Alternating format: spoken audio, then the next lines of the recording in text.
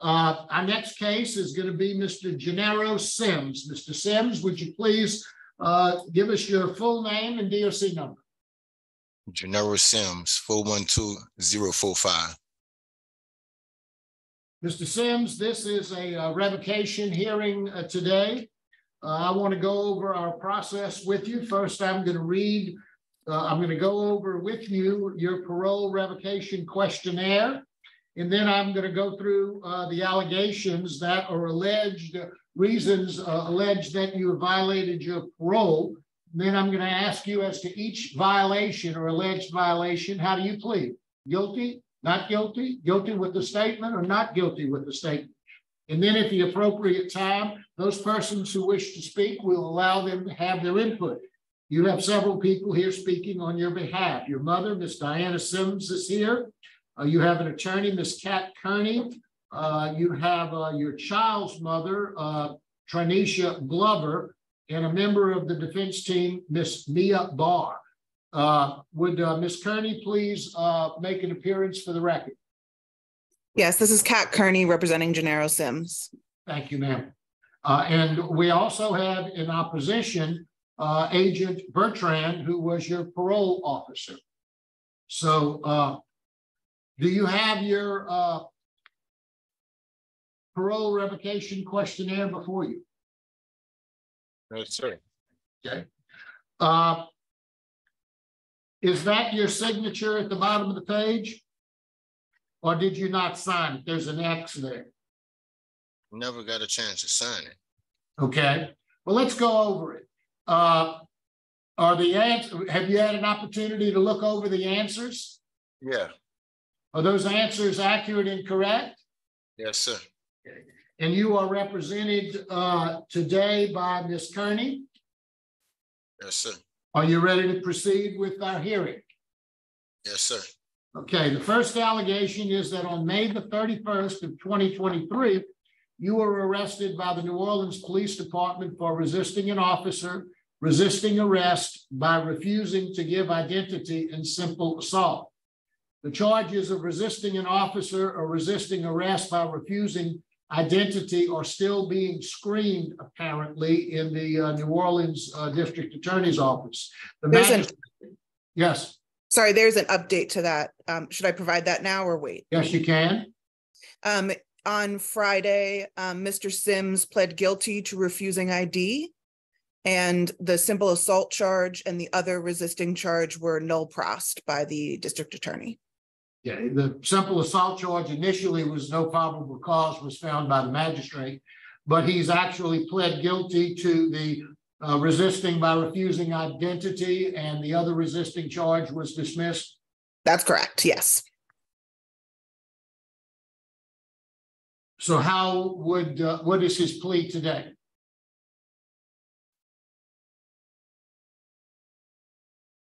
I read the plea on which one as far as the identity?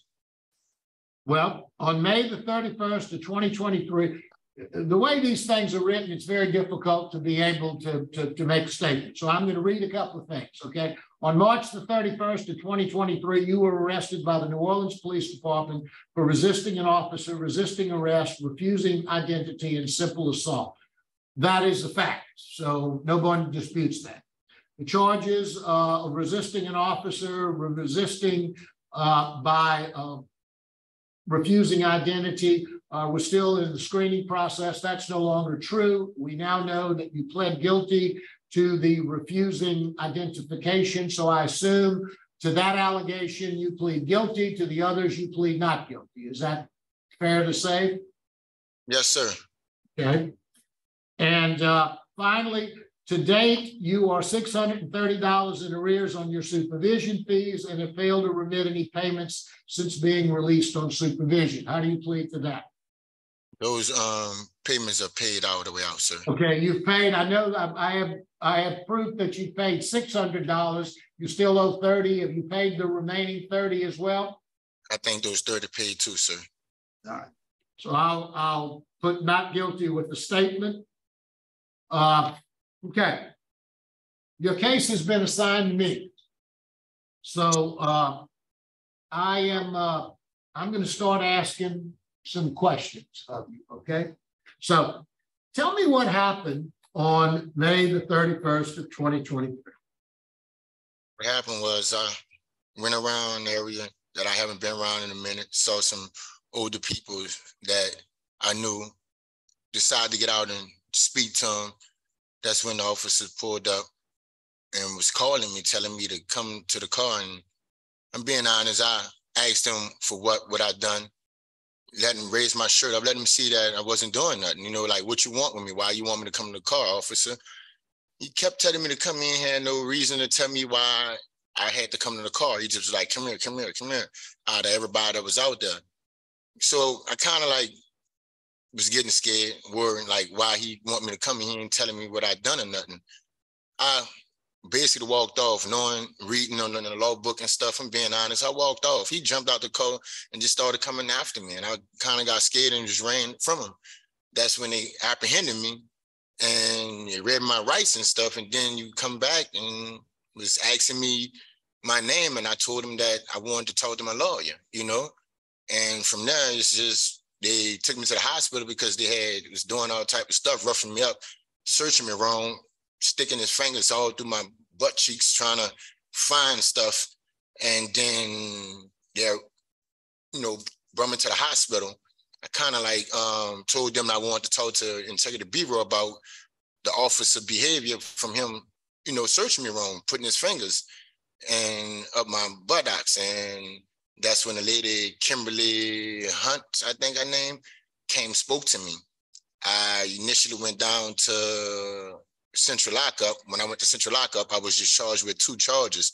But I guess once they found out who I was, because I never told them my name or nothing, they fingerprinted, found out who I was. That's when the officer come back, and he must have found out that I told the Integrity Bureau, the lady, about what he did.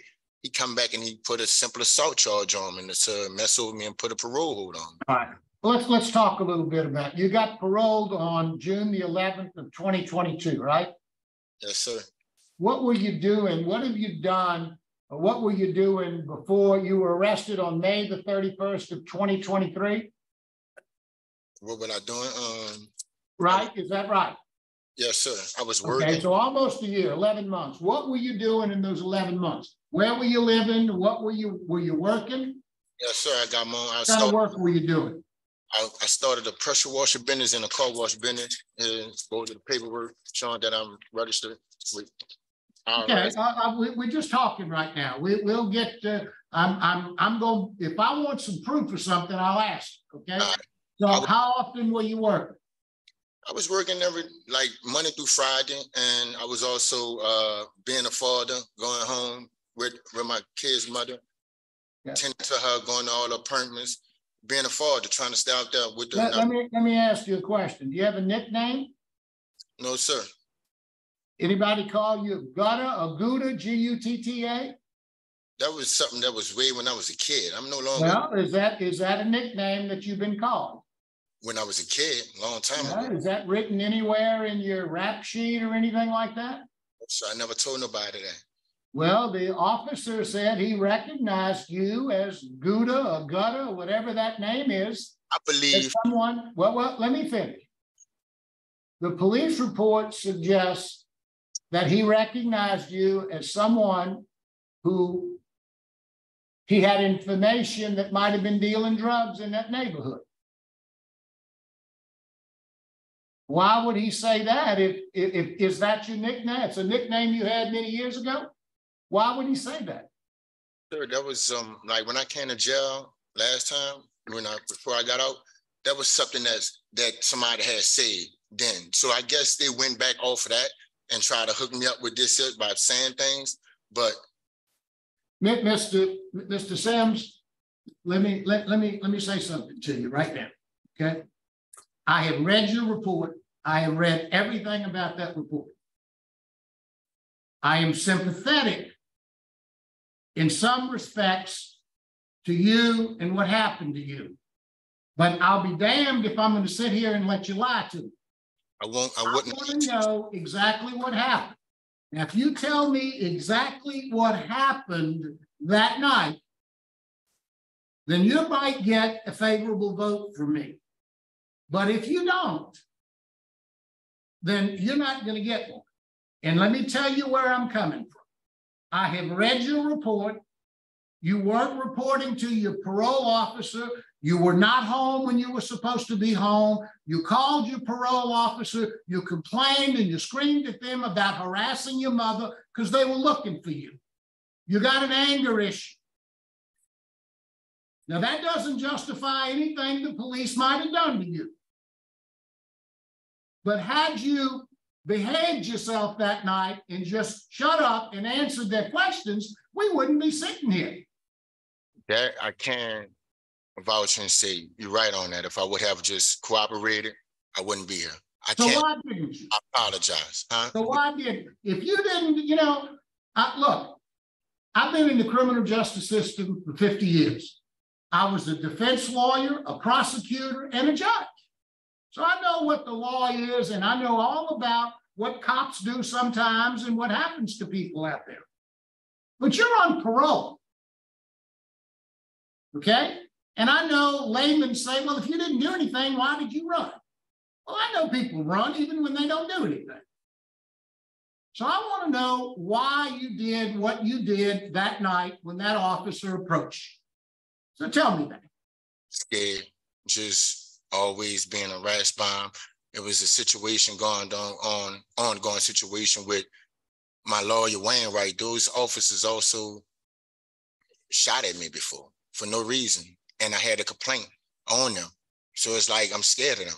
Wainwright is my lawyer at the time. Whoa, complaint on who? Those officers of the first district, the same officers. The lawyer that I had was Wainwright, Gary Wainwright. I know Gary. He got the recordings. You can call him right now. He had the recordings. He gave it to So you knew Officer Bell?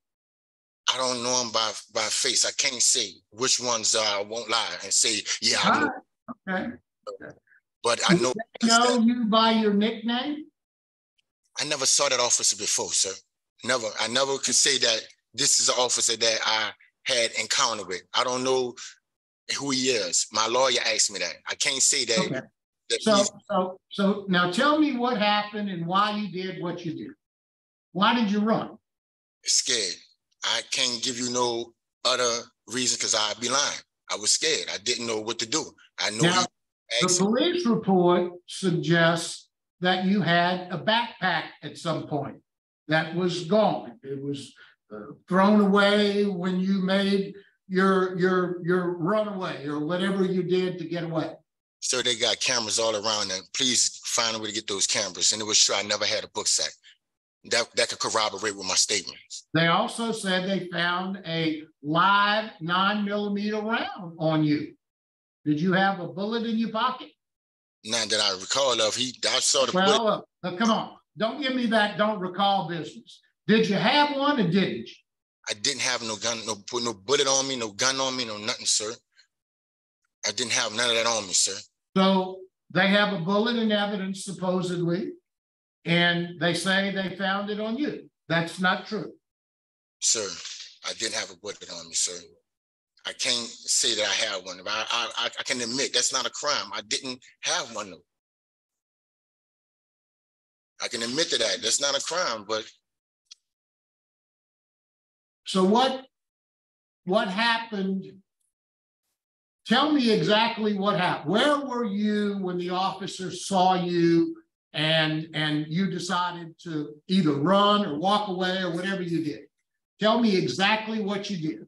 I was talking to a woman and an older guy that was out there, and we was talking, and the police pulled up first, saw us out there, then they pulled off and then came back on that corner, sir, and just was telling me to come here.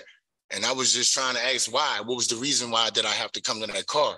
He never gave me a direct statement like saying I done something, I'm a suspect or something. So that's why I kind of like went to getting scared, like, what do you want with me?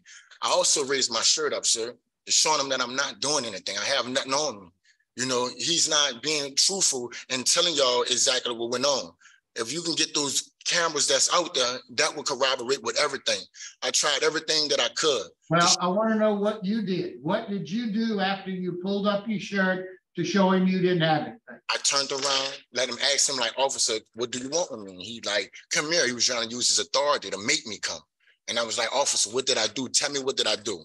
He was like, come here. And I'm like, man, I don't know what this is about. So I walked off. I'm being honest. He jumped out Did you walk off or did you run off? I walked off. He jumped out. Where did you go? I went to walking up the street. That's when he got up the car and went to coming behind me. And I Well, looked. he says you got in an elevator. Did you ever get in any kind of an elevator? Yes, after I ran up the street. Okay, well, tell me what all you did. You I walked down the street, and then what did you do? He came, I ran through the behind the building, then I hopped the fence. And I hopped the fence, I went up trying to get into the elevator. The officer then came up in there. The elevator was closing. He stuck his hand up in there trying to, like, you know, stop it from closing. That's when the officer, I see, got his gun on me. And he was like, you know, telling me to freeze. And I'm still scared. And I just ran from out the elevator, you know what I'm saying, on him. And he came running behind me. And that's when I was hid and hiding someplace up in the building. And that's when I guess one of the people that was standing there, lived there, whatever, out there, happened to see me going to the hiding spot that I was at. That's when they told the officer where I was at. That's when the officers came right there and, you know, did whatever they did, you know, pulled me out there, threw me to the ground and everything. And that's when this bullet just come out. And he was like, get that. And I'm looking at it, and I just shut up. I ain't say nothing. It was bumping to the police car. I couldn't breathe. I kept letting them know I couldn't breathe and this and that. That's when they called the EMS. The EMS came, and that's when the officers take me back from out the car. And he went to improperly searching me, putting his hands between my cheeks and stuff. And I yelled out to him, I'm like, no, get your hand from between my cheeks. And that's when they took me to the hospital. What did you go to the hospital for? I go there for not breathing, several things. They had the handcuffs so tight on me. It's all type of stuff. My wrist, they hurt in my wrist. I hit my head also when I was running my chin. I guess, I don't know how I hit the chin, I'm being honest. I can't say the police officer done that. I think maybe me hopping over what I would hop there and I fell face down on it, but kind of like blacked me out a little bit, you know. Then I was in the hospital letting them know what the officer done to me. I told him I wanted to talk to somebody. Right. Well, tell me why you were having so much trouble. Why was your parole officer having so much trouble getting in touch with you? My parole officer would come there early in the morning to my house, and I wasn't there in the morning because I was trying to get my business started. You know, I leave out early in the morning working, trying to find jobs, working and stuff, you know, with my company, trying to get that going. You know, that was the only reason why I wasn't there. I got 10 children altogether. 2 of them is my grandchildren. I support Mr. Sims. On January the 24th of 2023, he tried to get in touch with you. Went to your place, no contact. January 25th of 2023, no contact. February 13th of 2023, no contact. February 14th of 23, no contact. February 17th of 23, you called him, very angry, screaming and hollering at him. February 22nd, 23, no contact. February 24th of 23, phone contact. March 28th of 23, no contact. April 19th, 23, no contact. May 16th, 23, no contact. Finally, on June 1st, you were arrested. So, you know, why couldn't your parole officer get in touch with you? You know, here I got a guy. What about the times I told him Let me finish. Here I got a guy whose parole officer is trying to get in touch with him, can't get in touch with him. And when he finally talks with him, you scream and holler at him. And then you get arrested. And then you smart off to the cops and you run. Now, what's wrong with that picture? Sir, I can't recall all those times that he contacted me. I talked to him on the phone and everything, letting him know about my business and everything. So why did you scream and holler at him when you talked to him on the phone? So you deny that he's here, so we're gonna hear from him. He's right there. I don't see me hollering at him. You may have took that the wrong way, the way I talk. You may have thought I was hollering at him. I have a deep voice and I do talk a little loud at times, you know. I can't be a little adamant about things, like, no, be talking up, like as he talking, I might be like, no, that wasn't it, I'm doing, I can't say it. That's a problem that I have to deal with, that I'm working on every day. I know I do not know how to communicate right. You know what I'm saying? So I can just say that I'm sorry and I regret it if he felt like that I was talking, yelling at him, but that wasn't my intentions. That's not something I do when I know that he holds. Let me ask you a question. Let me ask you a question. If you had to do this all over again, what might you do different with your parole officer? What might you have done differently with your parole officer? Checking with him every day, every other week, would let him know exactly what's going on, updating him on my whereabouts, where I'm living, how I'm going, how my business is taking off or whatever. I wouldn't keep things away from him, but what might you have done differently the night the policeman saw you and asked you to come over to him? What might you have done differently that night? I realized that I was wrong all the way around with that, because reason why, I've read into the law book and I noticed that an officer if they know that you're on parole, that they have the right to stop you. That's something I didn't know to ask. So now I'm informed on that.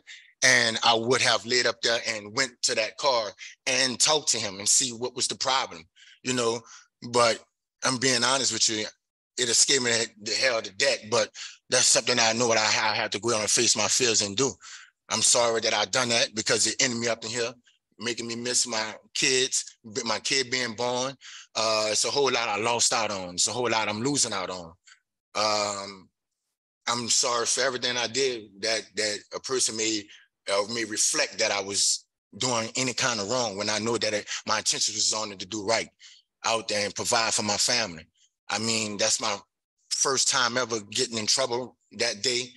And with the parole officer, just basically, he's saying that I wasn't there responding because I was so busy trying to. Let me ask you this. Do you have some injuries on your left hand? Yes, sir. Show me what you got. This finger right here been shot off and just replaced and reattached. And this one right here too. Can you move those fingers at all? I could do that. I can't do this. Can't make a fist. Can't ball them up. I can't write with them. Can't do nothing. All I'm moving is these 3 fingers, really.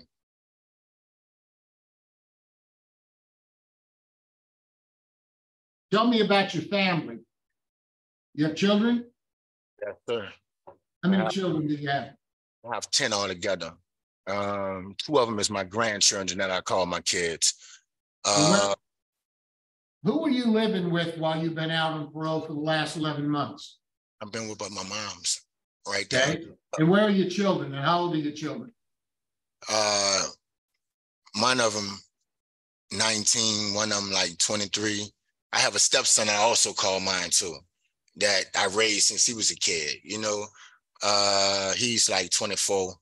I have my other kids who's with their mother, and I have a younger kid who with his mother, who's 11 years old. And I just had a kid that was born June 26th of this year. And I was a grandchild born, you said?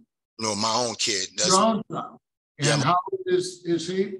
She's 6 weeks old. Okay. My grandchildren, they 1 and year. Where's the mother? Huh, sir? Who is the mother and where is she? She's right there, Tranisha Glover. She's right here. Were y'all living together? No, sir. Yeah. Question. Okay, now we're going to hear from your supporters. Let's hear from Ms. Glover.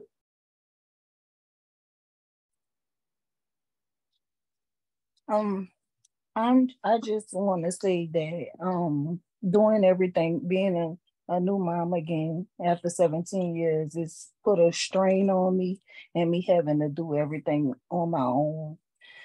I just wish that he was here to help me, because it would be much more, like it would be less stressful. I'm going through postpartum stress, and it's just real. It's a big strain on me, and I wish he was here to help me. That's all. Wow. while he was out, was he supporting you? Was he helping you in any way? Yes. Tell me how. Every day I would get breakfast and lunch, dinner, and coming to my appointments with me. I had a few, since I'm 35, I had a geriatric pregnancy. So I had to go to the doctor numerous of times. I was like spot, and he was there. Like it was much more better. You know, when he was Did he help support you financially? Yes. How did he do that? What did he do? He paid my light bill, my light bill and my car insurance to help me out. And what are your plans for the future? Assuming he gets back on. I need him here with me because I have to get back to my life in order to make money for myself. When you say you need him here with you, do you intend on living with him or what? No, but I intend on him getting this baby so I can do some things for myself. You know, because it's just like it's just me, and it's a lot of pressure on me. So a lot of pressure. Thank you very much, Ms. Glover. Now let's hear from Ms. Sims, your mother. Hi, how you Good doing? morning, Ms. Sims. How are you? I'm Tell okay. us what you'd like us to know about your son. He's my advocate. He's always there for me, making sure I'm taking my medication. He do errands for me to make sure I eat the right proper food. I'm asthmatic and I'm diabetic, and he makes sure that I'm okay, and he do the things around the house to keep the grass and the upkeep of the house up and stuff. And I'm not able at this time to do these things because the weather is hot outside, and I have the asthma situation, and he was the one seeing to going to the store to make sure I had food and water and stuff like that, and help towards helping me pay my bills and stuff when I need it. Thank you, Ms. Sims. Appreciate your comments. Let's hear from, I assume, Ms. Barr. Yeah. Good morning. My name is Mia Barr, and I'm a client advocate in the Client Services Division at the Public Defender's Office. I'm speaking today on behalf of my client, Jenero Sims, whom I've worked closely with over the last month, and I've come to know as deeply thoughtful, intuitive, self-aware, driven, and family-oriented. I've collaborated with Mr. Sims to create a release plan that would allow for safe and secure reentry to the community, and I'm here to respectfully offer an alternative to revocation that will more appropriately address the situation at hand. Since Mr. Sims earned parole last year, he has made enormous strides to reintegrate into the community and change his circumstances. Rather than being a liability to society, Mr. Sims has become an asset to both his family and his community. He is a loving father, partner, and son, and has become a successful entrepreneur. On June 26th, just over a month ago, while he was incarcerated, Mr. Sims's partner gave birth to a baby girl, Princess Tatiana. Princess is now just over a month old and has yet to meet her father. Mr. Sims sees Princess's birth as an opportunity to be an active father and provider, and he is determined to create a different life for her than the life that he has had. Since being released, Mr. Sims has founded a successful power washing and car detailing business called Professional Detailing. Prior to starting his business, Mr. Sims had never taken out loans or been approved for a credit card. And Mr. Sims told me that second to his children and grandchildren being born, being approved for both was the best day of his life. His excitement about something that most of us find so mundane is testament to his genuine desire to contribute to society. After earning his high set while previously in DOC custody, he is now eager to pursue further education through Delgado Community College, where he hopes to study economics and business as a mechanism to further advance his business and allow it to grow and expand. Mr. Sims has already been accepted to Delgado, and his acceptance letter has been submitted as a supplement to the packet provided earlier. In addition to the concrete steps he has taken, Mr. Sims is looking to ensure he remains free from future incarceration by studying anti-recidivism theory, which he started doing while incarcerated. He is eager to prevent others' recidivism as much as his own and finds great power in understanding theories as to how he can most successfully remain permanently in community. I've referred Mr. Sims to the First 72 Plus for reentry support and services, and through them, he will also have access to the Fountain Fund, which is a nonprofit that provides low interest loans to formerly incarcerated people. Mr. Sims is also highly motivated to work with mental health professionals and engage in talk therapy. And to that end, I've referred him to Jackson Hands of Change, which is an outpatient community-based counseling service that will meet Mr. Sims in the community as he begins to seek therapy. In summary, even in the face of his present circumstances, Mr. Sims has remained steadfast in his determination to return home to his children, partner, and business in order to continue building the life that he is so proud of, as he should be. In addition to his astounding natural community and familial supports, Mr. Sims will have my continued support upon release, and I will remain available to assist in service access and coordination, including compliance with any court and parole requirements. I'm confident that he will succeed in taking full advantage of a second chance by following the release plan in this letter. Thank you so much. Thank you very much, Ms. Barr. Ms. Kearney, I assume you will summarize after Mr. Sims has an opportunity to speak to us. Yes, sir. Now let's hear from Agent Bertrand. Good morning, sir. Good morning. I've dealt with Mr. Sims prior to this parole time. Mr. Sims has always had a lack of respect for police or authority. At least one other time when we encountered Mr. Sims prior to this parole that we arrested him on charges, it actually turned into physical assault by Mr. Sims, which also included attempting to flee in handcuffs when we arrested him at his residence with narcotics. But this period on parole from shortly after, and it's not just me that had phone conversations. He actually called and was aggressive and very rude to another supervisor and the front desk personnel that was answering the phone. Of all the times I went to the house, I've gotten everything from he left, shortly, he leaves about 7 o'clock. Because if someone, as a parole officer, someone tells me what their schedule is, then I know how to work my schedule. But if you tell me that you're leaving home at 7 o'clock, or your family's telling me you're leaving home at 7 o'clock, and I show up at your house at 6 in the morning and still nothing, and the only thing I get from the family is, well, he's here sometimes. Or always just left 5 minutes before I get there. I've been doing this quite a long time, and to me that says you're actually not staying there. So by trying to ask Mr. Sims, if you give me the address that you actually stay, then this makes the go a lot easier. But in order to keep saying you stay at the same address, and then every conversation I ever have with you, when you do return my phone calls, it is always very aggressive in calling and saying, why you talk to my mother? Because we do question their family. We're trying to avoid situations like this, because if we can avoid it getting to this point, then we're doing what we're supposed to be doing. But if he has no willingness really to participate in being supervised on parole, then we can't help that. Thank you very much, Agent. We appreciate your comments. Mr. Sims, is there anything you'd like to say before we turn it over to Ms. Kearney? I would like to say that to Officer Bertrand that I never intended to be in the hostile way.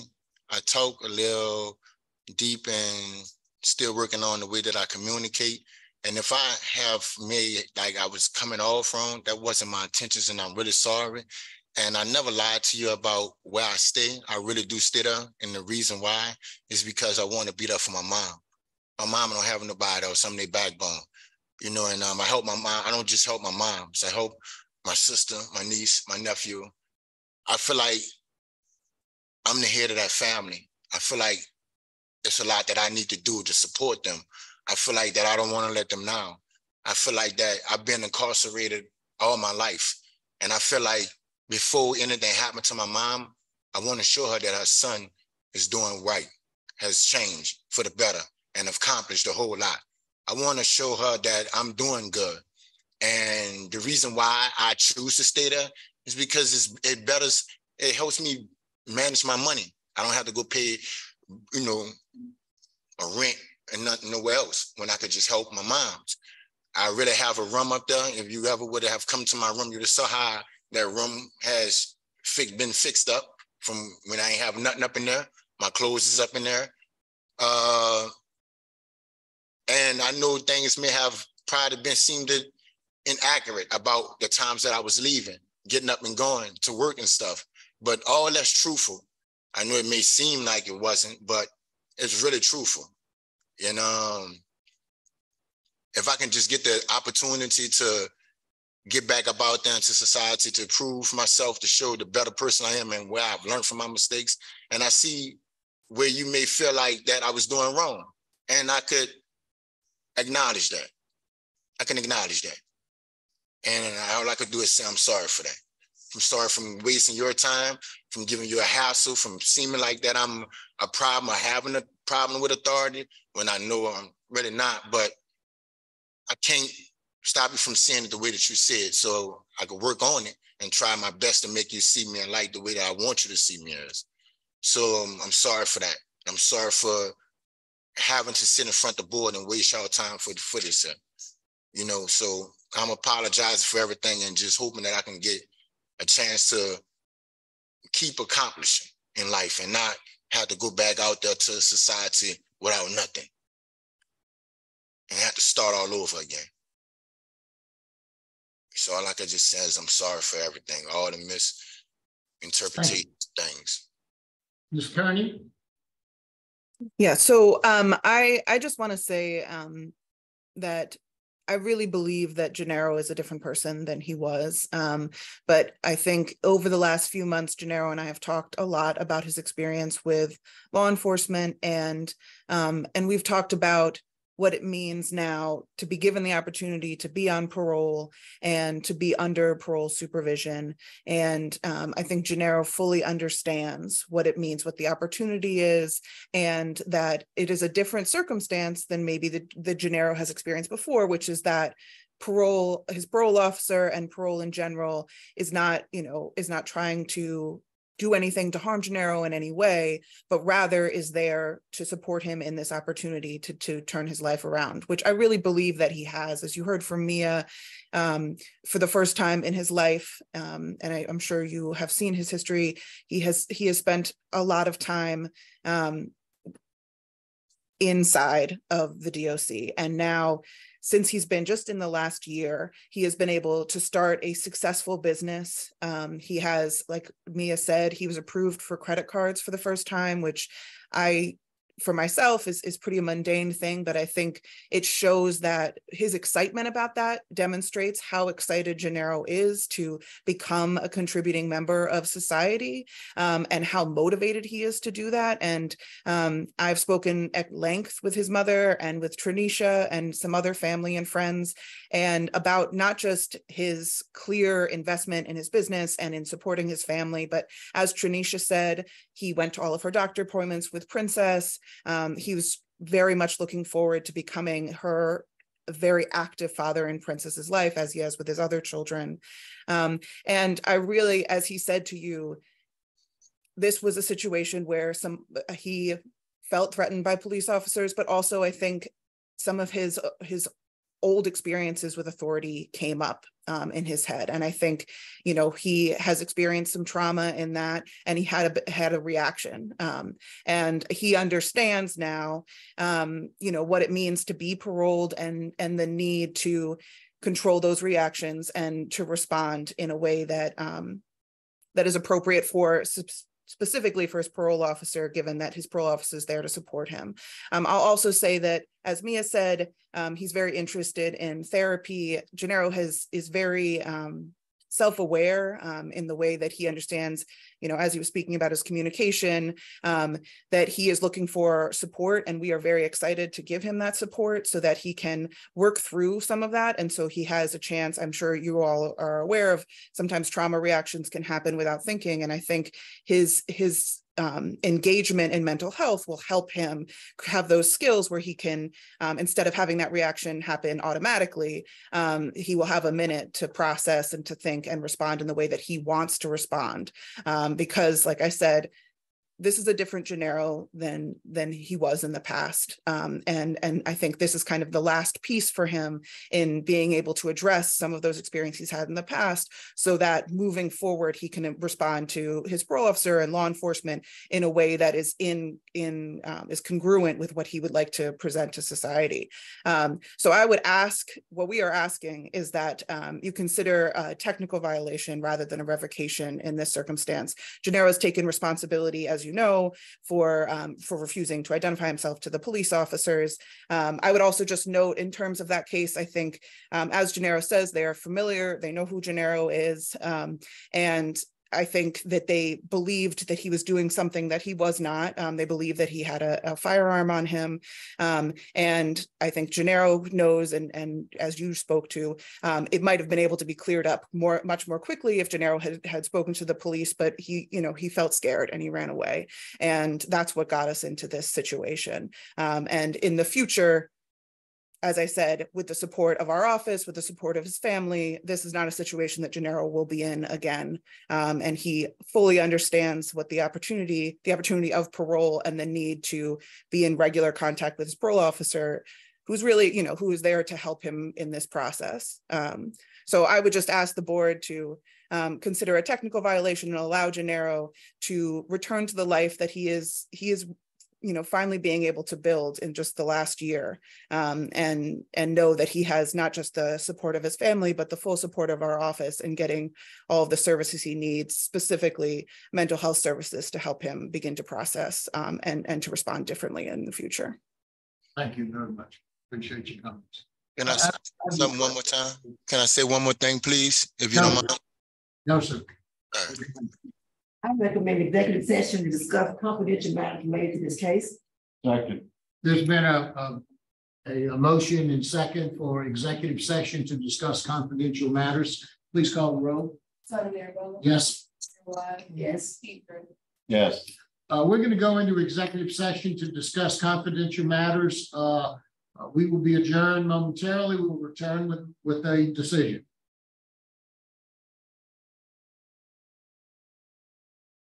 Okay, Mr. Sims. Mr. Sims. Yes, sir. This isn't an easy case. And the reason it's not an easy case is because of you and your attitude. I'm gonna be very honest with you. You've got a expiration date coming up fairly soon. If you had more time to serve, I probably would sit here and say, I'm gonna revoke you, send you back to prison, and get you to do some more programs. But you're gonna get out pretty soon, regardless of what we do today. And I just want to tell you a few things. Number one, I don't doubt that maybe those cops didn't target you. I don't doubt there was a lot of extenuating circumstances about that arrest. I don't know whether you had a gun or you didn't have a gun. We won't know that answer. But you ended up in jail because you ran. And you got a serious attitude problem. And let me tell you something. Officer Bertrand, I was expecting him to get up here and tell me how bad you were and put your butt in jail. But he didn't. He was very straightforward and very honest about what he's been trying to do with you. If you can't get along with that man, you ain't going to be able to get along with anybody. And that's a real problem. Now, your lawyer and your advocate with the public defender's office have a plan for you. They've got something, hopefully, that will help you. You've been around a long time. You've been in jail a lot of times. You've been arrested a lot of times. You've been convicted a lot of times. You know the road. You know the road. This is no news to you. If you don't change, you're going to end up in prison and you'll never get out. or you're gonna get shot one night doing something. So you better change your lifestyle. You've been helping your mother, that's a good thing. You got a baby that you need to take care of, that's a good thing. So I'm going to give you a break. My vote, one vote. My vote is do not revoke with the following special conditions. Number one, that you follow religiously the plan that's been outlined by the Public Defender's Office in New Orleans, which includes going to first 72 plus, doing those things. I want you to report to your parole officer weekly, every week until you get off of parole. Now that's a phone call, that's a text, that's whatever, but some communication to your parole officer, whoever that is, where you are and what you're doing. And one of the things that I want to make sure, and I'm not sure that it was in the package, but I want you to take a significant long-term anger management. Yes, sir. Yes, sir. Okay. I'm just one vote, but you know, Mr. Sims, if you don't change your attitude and this is going to happen to you time and time again. So good luck to you. Ms. Wise. Thank you, Chairman. Mr. Sims, I've listened, I've gone back and forth. Yeah, I'm a retired probation parole officer. Yeah, and I've dealt with knuckleheads like you, and you just want to be a knucklehead. And but you got to see how you're not winning. First of all, I don't understand why you out at night at 8 o'clock at night just hanging out, and you got 10 children. You know, you need to be inside. You know the road. You know how the officers drive through and all that. Don't put yourself in those situations. Find some other kind of place to be that time of the evening so you won't come in contact with that, because you already know. And then when it happens, you act like you're surprised, and that makes no sense. I agree. You got to change what you do for entertainment, what you're doing out at night. I mean, you don't need to be out there. You're too old for that. So, but I feel inclined because of the case that's presented today. You got some help. You can't say nobody never helped you, because you had a lot of help you today. If you take advantage of it, we will know. But I'm gonna take a chance on you. I'm gonna vote to do not revoke, and I concur with all the special conditions set forth by Mr. Marabella. And if you got a question about it, you need to call. If your officer is not in, ask me to the supervisor, speak kindly.